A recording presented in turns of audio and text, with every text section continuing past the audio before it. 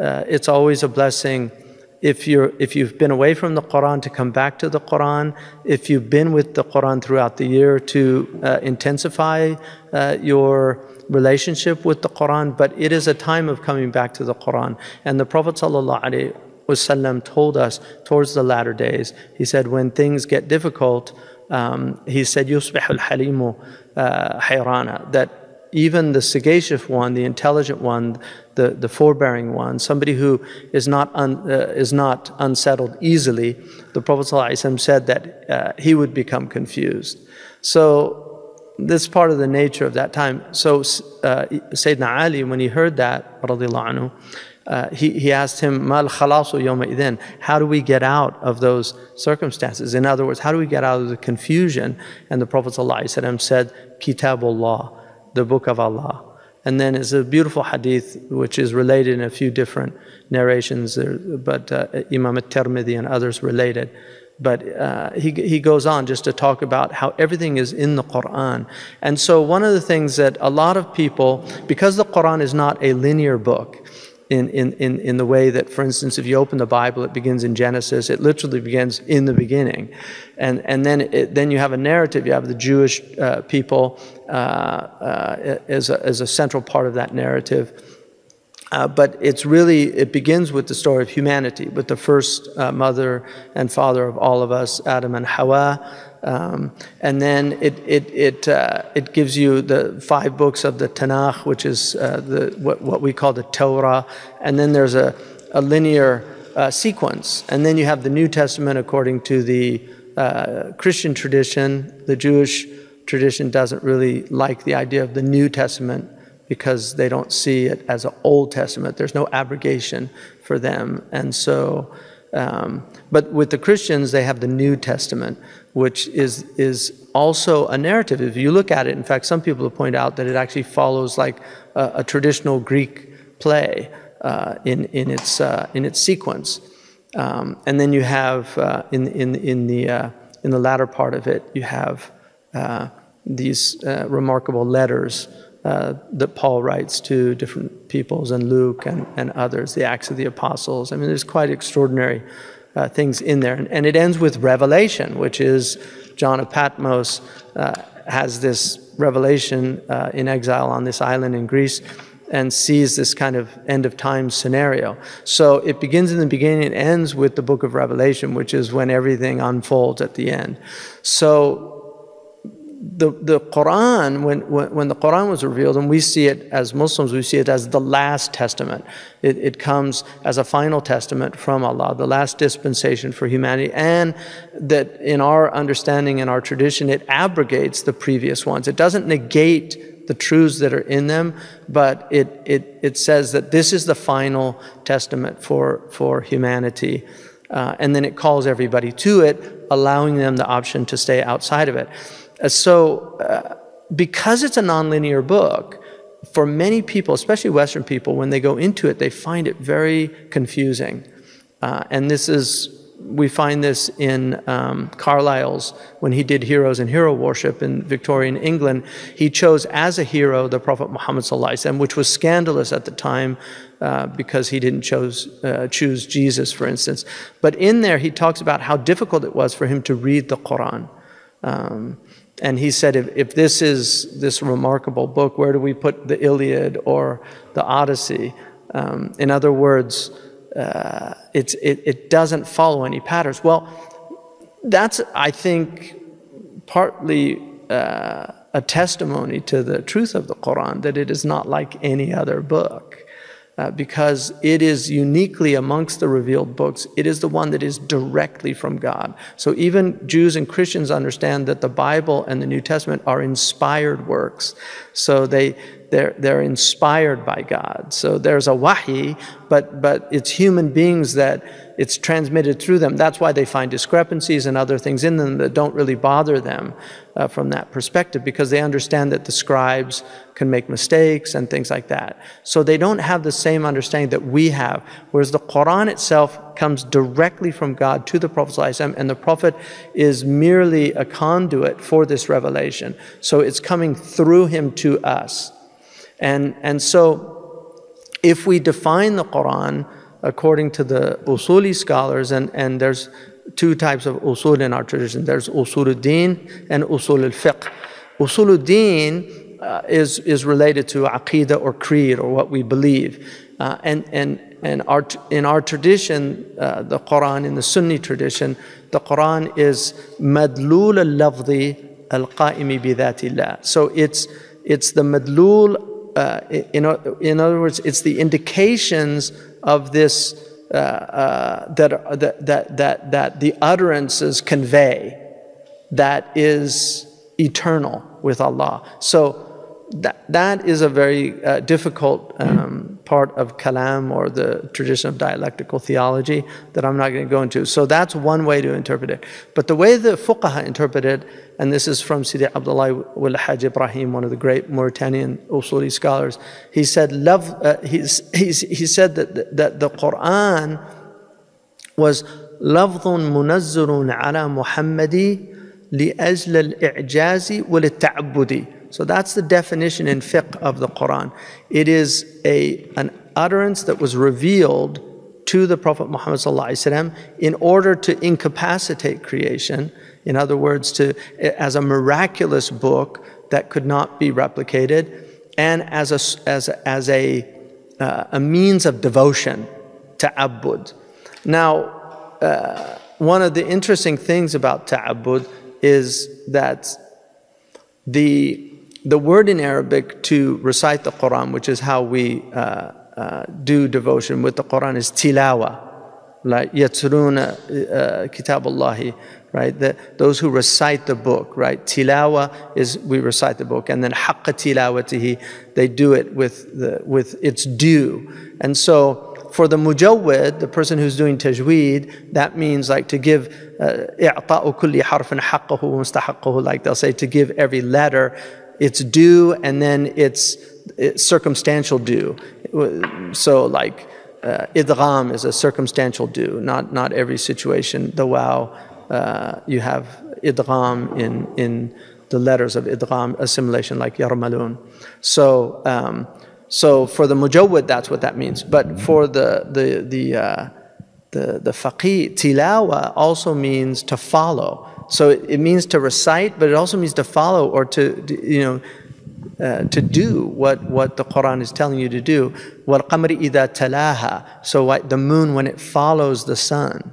So tilawa means to recite and to follow. So when you yatruna kitab Allah haqq tilawati, when you're reciting the book of Allah as it should be recited, it means you're also following it. So it's not just simply following it, but reciting it, but it's following. So you're reciting it with your tongue, you're believing it in your heart, and you're acting according to it with your arkan, right?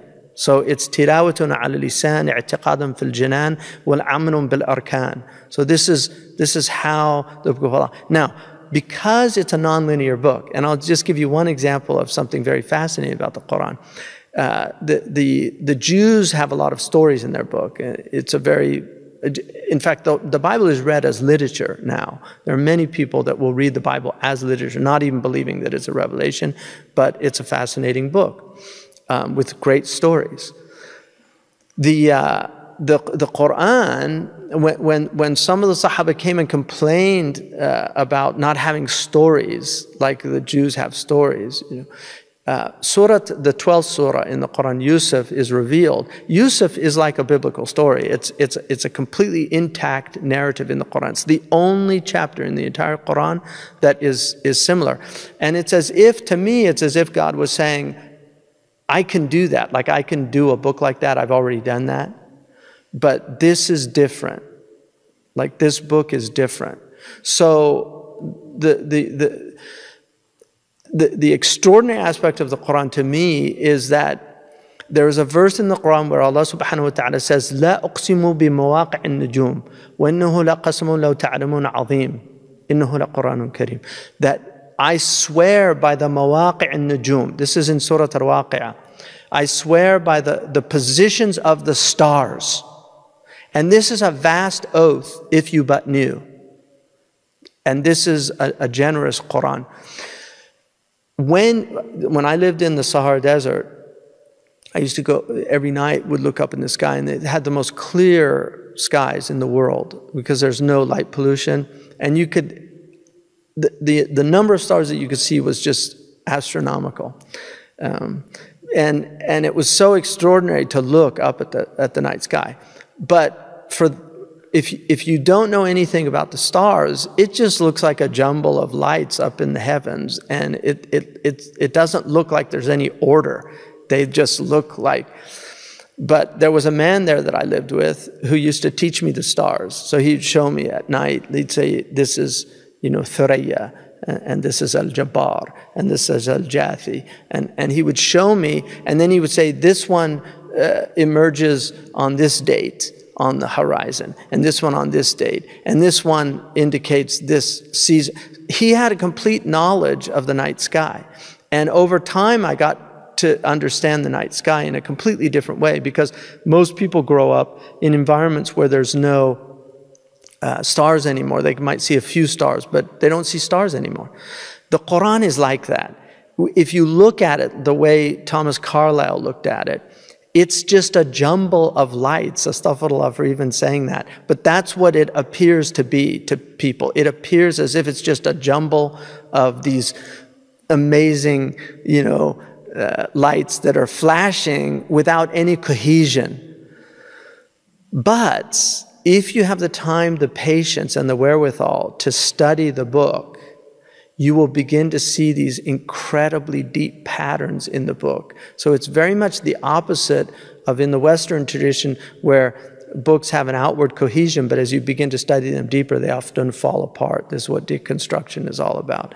And the Quran is the opposite. Outwardly, it looks like it doesn't have a cohesion, but as the deeper you study it, the more clear the order comes. And so what I wanted to do in this short series of lectures is look through the lens of one of the great Andalusian exegetes, Ibn Juzay al-Kalbi. And I'm going to talk also a little bit about Imam al-Ghazali's theory of al-Jawahir, because Imam al-Ghazali also has a very interesting theory of the Quran, to help people understand the nature of the Quran, the deep structure of the Quran.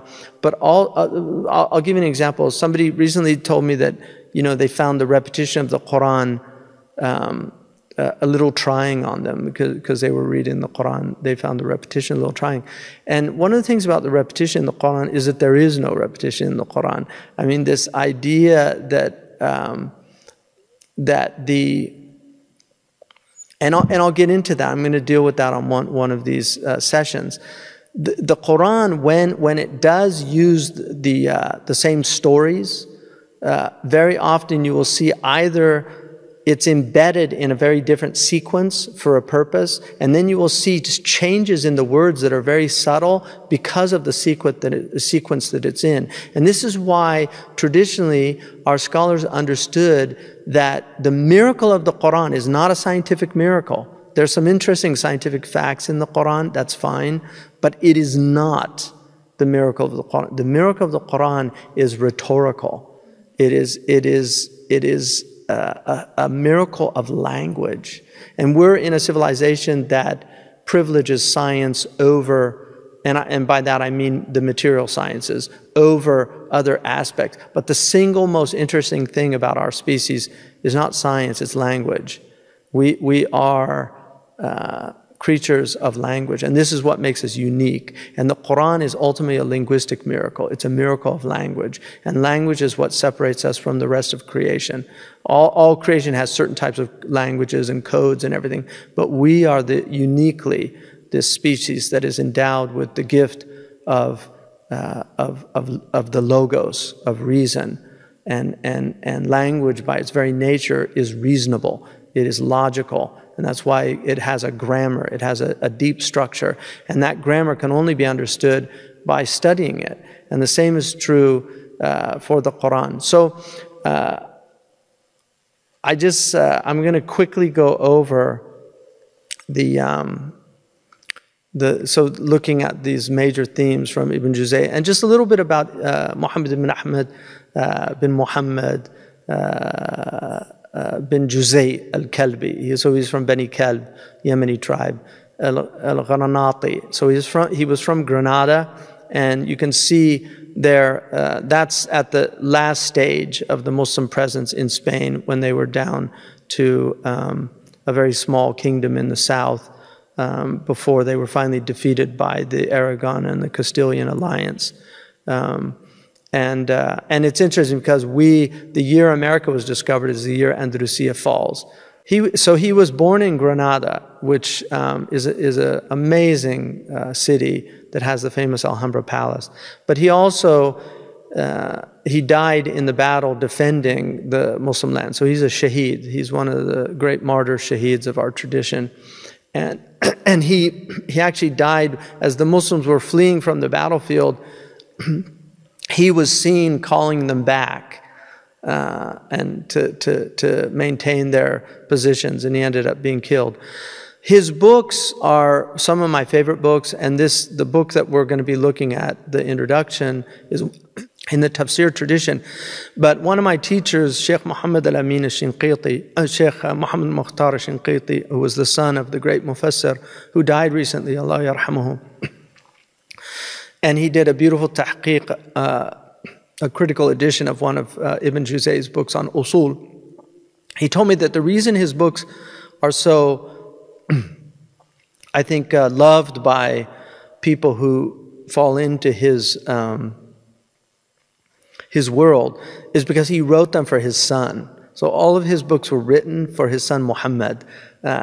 He wanted to give him the zubda, like the cream of our tradition. And so all of his books are very short, but they're packed with an incredible amount of information. And the Tasheel, which is the book that we're going to be looking at, this is a manuscript of it. It's called A Tasheel li Ulum al-Tanzil, making easy, or the facilitation of the sciences of revelation. So he intended it to make the Quran accessible to people. And that's part of the beauty of this book, because we're in an age where people need more accessible knowledge. I mean, during our periods of great civilizational flourishing, knowledge were very rarefied. If people know the English term gibberish, gibberish comes from Jabir bin Hayyan, because he was so confusing. When the Europeans translated him to Latin, most of them couldn't understand it, so they called it gibberish. That's a true story. So there's a nice 4-volume edition, which I really want to get. I didn't realize this was available, but I have 3 different editions. They're all reasonably good. They tend to be better. So I want to do the first thing of just looking at the major themes of the Quran, and then we're going to, I think, end soon, huh? Bismillah. When he looks at the... I'll do the summation then. He basically says that if you really want to sum up the entire Quran, he says that the ma'ani wal ulum allati tadammanaha al-Quran, he said we're going to speak to them in summation and in tafsir. Amma al-jumlatu, as for the summation of the Quran, the comprehensive explanation, fa'alam an al-maqsood bil-Quran, the real purpose of the Quran is da'wat al-khalqi ila ibadati Allahi wa ila ad-dukhuli fi deenihi. So it is an invitation to Allah's creation to enter, to believe in Him, right? To come to Him and to worship Him, and then to enter into a transaction with Him. And this is why the human being is, if we define a human being, and the definition of a human being is not that easy, but if we define it, like our students here at Zaytuna study logic, and one of the ways that you define something in logic, ladies, how do we get a definition in logic? The genus and the species, right? Well, the genus and the difference, which gives us the species. So when we look at a genus, you're looking at something that all the things in that group share, right? So for us, it's animality. So this is the way the Greeks defined it. So that we're under the genus of animal, that we're a living being. that we have animality. But then what's our difference that separates us as a species from all the other animals? Yeah, that we have reason, we're rational. So we are the rational animal. That's a logical definition of the human being. So for the Greeks, the definition of a human being is a person. The human being is a rational animal whose supreme dignity is in his intelligence. Like that is the supreme dignity of the human being, is in his intelligence. But for the Jew and for the Muslim, a human being is a free individual created by God that has a personal relationship with God and has the ability to enter into a covenant with God, and his supreme righteousness is in obeying and submitting to the commandments of God. This is the Jewish definition. And we would concur with that definition. For the Christians, the definition of the human being would be a fallen creature, wounded through sin, and whose supreme dignity is in accepting grace, you know, the salvific grace of God through a sacrifice in their understanding. And I mean, we would acknowledge that we are wounded in sin. Kullukum khata'un, the Prophet ﷺ said, wa khairu khata'ina tawabun. All of you are sinful, and the best of the sinners are those who repent. So we know that we have a black dot, according to the Prophet ﷺ, which is not, you know, we don't believe in original sin in the kind of Christian conception of it, but we do recognize that we're fallen as a species, and fallen man has his struggles. That is the summary of the Quran. It's da'wat al-haq, right? Da'wat al-khalq ila ibadat al-haq wa-dukhuli fi dinihi. So it's an invitation. Now the Prophet ﷺ said to al-Quran, inna al-Qur'ana ma'dubatullah. It's the invitation of God to a banquet.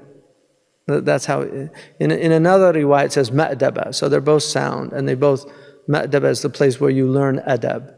And if we look at Sayyidina Qibr Attas's his understanding of our human crises, especially in the Muslim world, he says that the human crisis is from a confusion about knowledge, which led to a loss of adab, which led to the rise of false leadership, which leads to more confusion in knowledge, more loss of adab.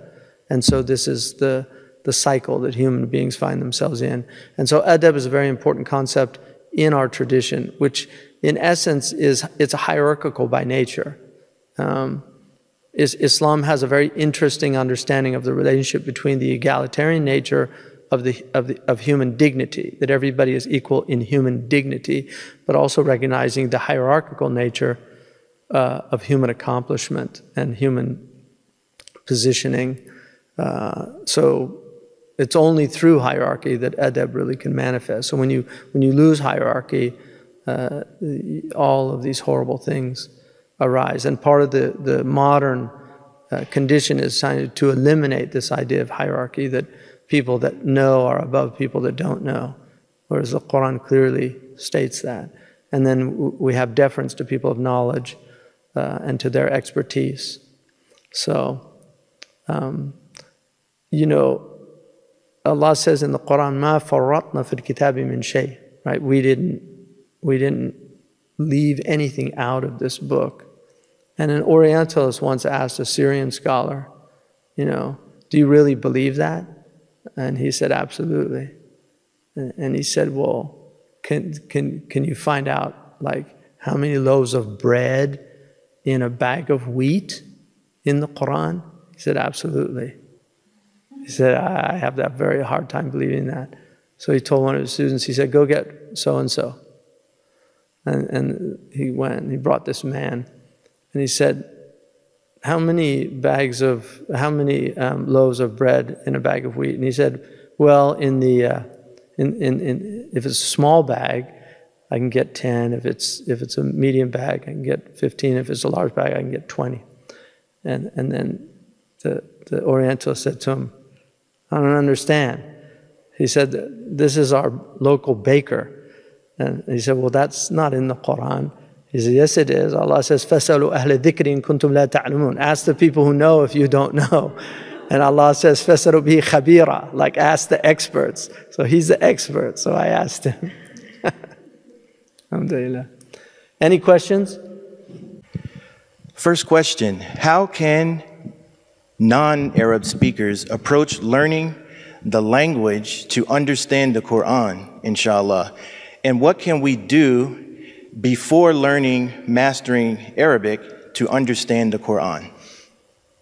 They said they're using multiple kind of translations right now. I'm gonna talk about Arabic in one of the later classes, so I'll defer part of the question to it. One, I would say, in some ways, Arabs are disadvantaged in knowing Arabic, modern Arabic, because there can often be a kind of compounded ignorance. To understand the Arabic of the Quran takes many years of hard work. I mean, this idea that you can learn the language of the Quran in a year is just a very dangerous concept in my estimation. The Quran is a profoundly subtle book.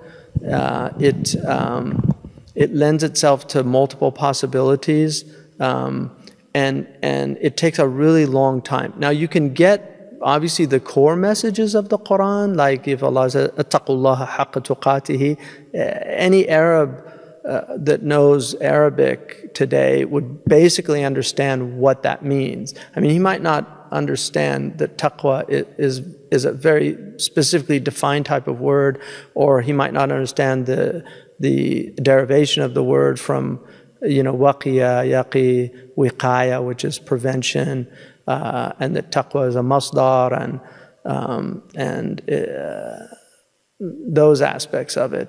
But they'll get the general meaning of that. But to really understand where you get into a deep understanding of the Quran, it takes a lot of work. And there's a reason why it's dhalika al-kitab, because dhalika is for ta'zeem, And one of the things that I learned early on, when I was very young, I was in Mauritania, and I was studying, and I was reading the Quran, and I had this, what I thought was an insight into a thing. And I remember I was going to tell one of my teachers, I had this insight into the Quran, and he just stopped me and said, no, like, you're not ready to do that. Don't, he just said, ittaqillah fi kitabillah.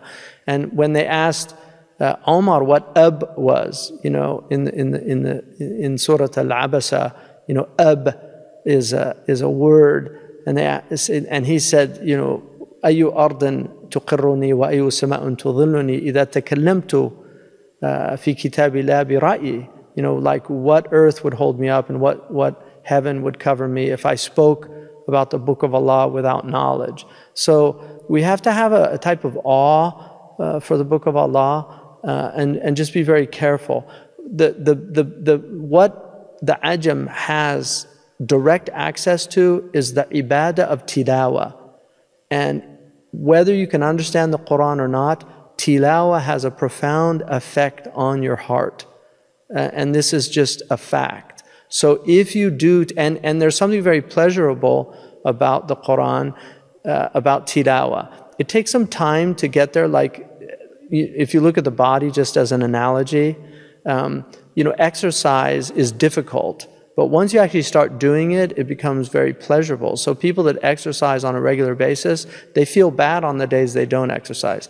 The Quran is like that. If you get into a habit of reciting the Quran, and we are what we repeatedly do, as the Greeks emphasized constantly, that habit is very important. Kullu shay'in aada walaw al-ibada. Everything is habitual, even devotion. And so you have to get into the habit. And so I would say, in terms of learning the Arabic, it's a really important thing, and I really encourage it to everybody. It's one of the most rewarding things that I've ever done in my life, just having access to this incredible legacy of knowledge, and over and above all else, having access to the Book of Allah and the Sunnah. But my own experience, and I guarantee you, there are many times when I've read the Quran and I thought I understood it. When I went to the tafsir, there was a completely different meaning than what I was getting from just the Arabic. And so, and somebody asked me, I was in Malaysia last year, and a really, really wonderful Singaporean person there asked me that they had been troubled about the idea that the Quran had lacunae. They had taken a course at the university, and they said, you know, in the course they pointed out that the Quran can only be understood with tafsir, and they couldn't understand how the revelation of God could be, how it couldn't stand on its own, that it would need tafsir. And while the Quran definitely does stand on its own as the Book of Allah, it does need commentary. And the reason it needs commentary is because Allah has made it absolutely necessary to have a transmission. In the Quran, Allah says, "Innahu dhikrun laka wa liqawmika." It is a reminder for you and for your people. Imam Malik said that verse means a man saying, I heard from my father who heard from his grandfather. That this is a transmitted book. And this is why even to this day, when you learn the Quran, you learn it through isnad, if you're learning it properly. So you study with somebody who studied with somebody all the way back to the Prophet ﷺ. And so you have chains, every qari has a chain back to the Prophet ﷺ if they learned it properly. And so that's part of the nature of our religion, is that it's transmitted. Next question. Okay, thank you for that. Next question, this one's from Vimeo, and then we'll take one more from Facebook, inshallah. Assalamu alaikum. When reciting the Quran, how do you differentiate between quote-unquote singing and quote-unquote reciting melodiously when the former is advised against? Okay, that's a good question. The Quran traditionally is chanted. We would say it's chanted. Now, what's the difference between that and singing?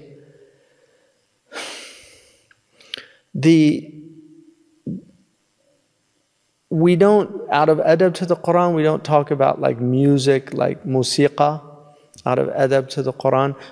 But the great Quran reciters learned the maqamat, which are musical modes, and this is why in Egypt, for instance, the great Quran reciters learned the what are called the maqamat, which are studied in musical conservatories, and this is why some of the great Egyptian singers were actually originally Quran reciters. People don't know that Kulthum, her father was one of the great Quran reciters of Egypt, and she learned the Quran early on. She could recite the Quran in all the maqamat, and that's where she learned a lot of these things in traditional Arab music. So, so we don't sing the Quran in that way. We chant the Quran, and the Prophet ﷺ said in a hadith, "Laysa minna man la yataghanna bil Quran." He's not from us who doesn't, yataghanna bil Quran. I mean, they say that it's, and the Prophet ﷺ also said, Zayyinu al-Quran bi aswatikum.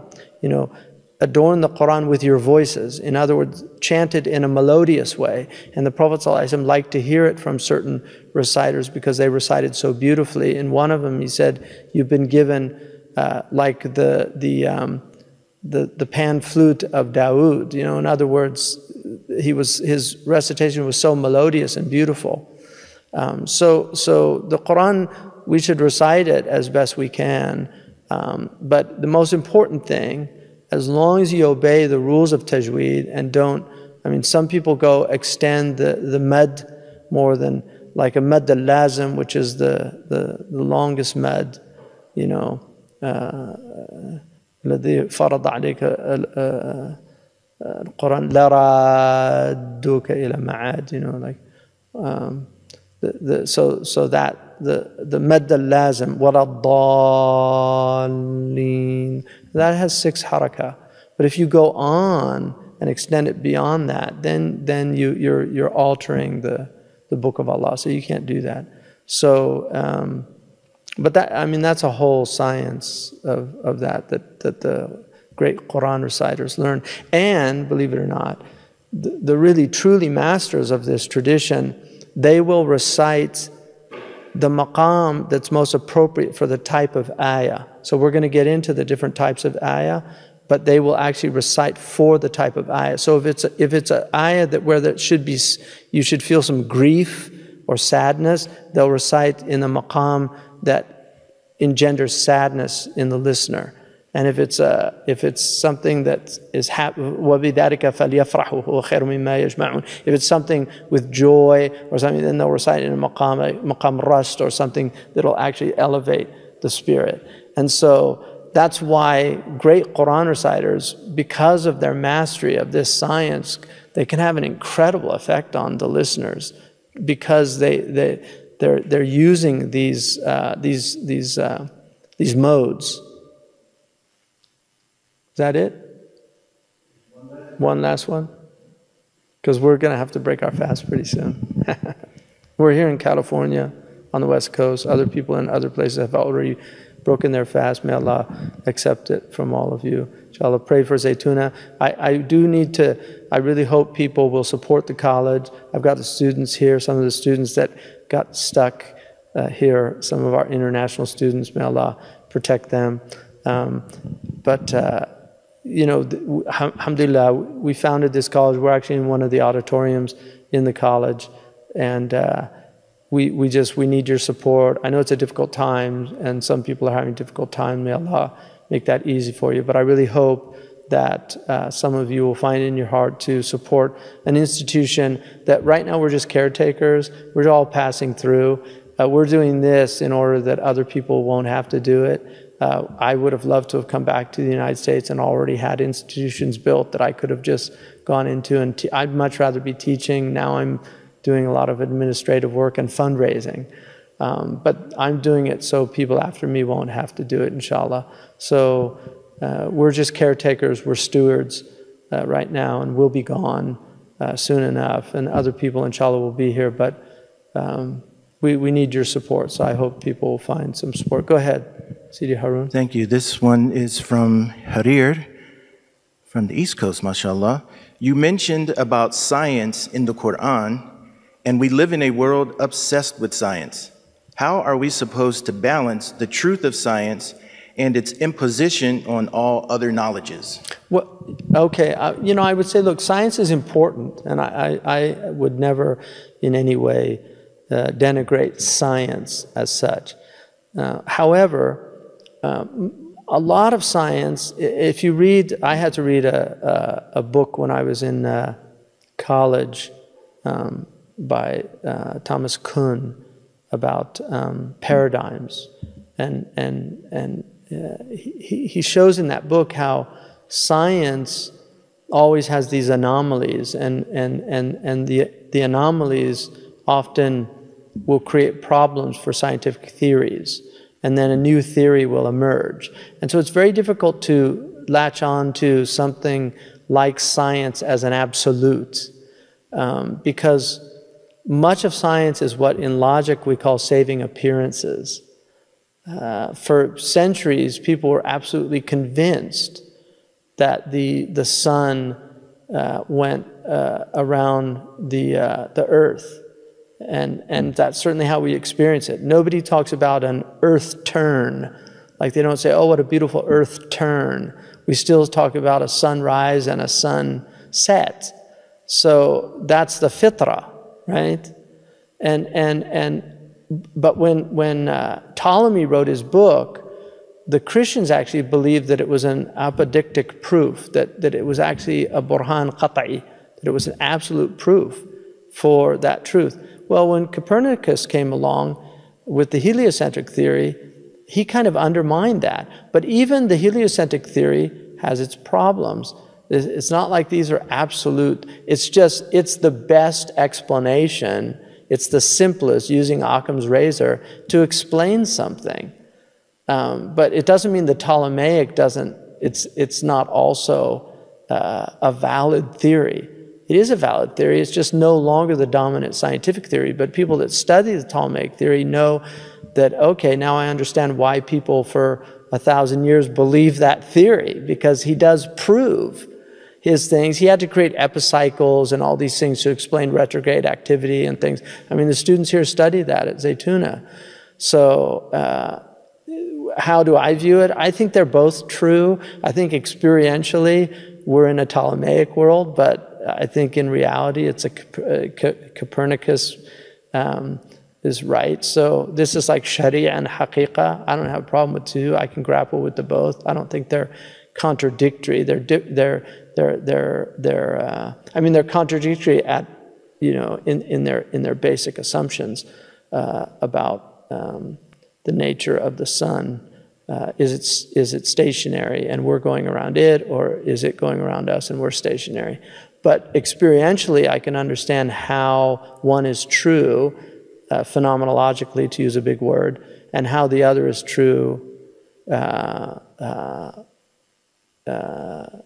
in that it explains a lot of things also. So I just, that's my feeling about putting too many scientific eggs in the Quranic basket. I think is very dangerous. Because down the road they realize, oh, that's not true. And then, oh, so what, is the Quran not true?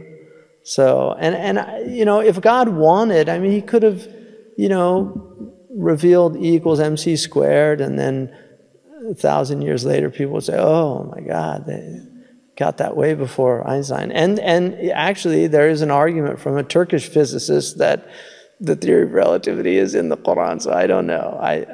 I'm not that adept at theoretical physics, so. All right, so barakallahu fikum. May Allah subhanahu wa ta'ala accept your prayers, and inshallah, may Allah subhanahu wa ta'ala forgive us any of our sins and transgressions, all of our slips of the tongue. May Allah forgive us.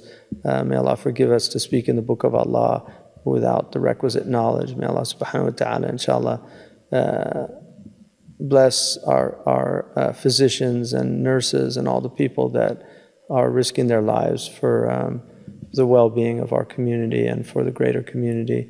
Allah subhanahu wa ta'ala protect the Muslims, unite our hearts, protect our tongues against backbiting and against all those things that we're particularly sensitive to in Ramadan. May Allah make us sensitive to them throughout the year. May Allah bless and give peace and prayers upon our beloved Prophet ﷺ. And we ask Allah to make the Quran Rabi'a qulubina wa jala'a humumina wa ghumumina, inshallah. Subhana rabbika rabbil izzati amma yasifun wa salamun ala al-mursalin walhamdulillahi rabbil alamin.